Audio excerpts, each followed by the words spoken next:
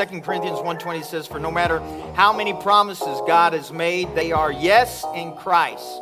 And so through him, the amen is spoken by us to the glory of God.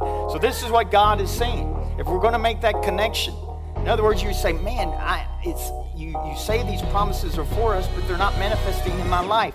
This is how you get them to manifest in your life. You realize, first of all, that you don't have to work to get them. You realize they've already been given. And then you have to say, God has said yes to Mike Davis. Yes to what? Every single promise. If I'm believing for healing, God says, Mike, I say yes to your healing. To getting your needs met, Mike, I've said yes to all of your needs have been met according to my riches and glory. Every promise has been yes. Our part is to say the amen. You know what that means? Whatever has been said, I agree with it, so be it. That's the amen part.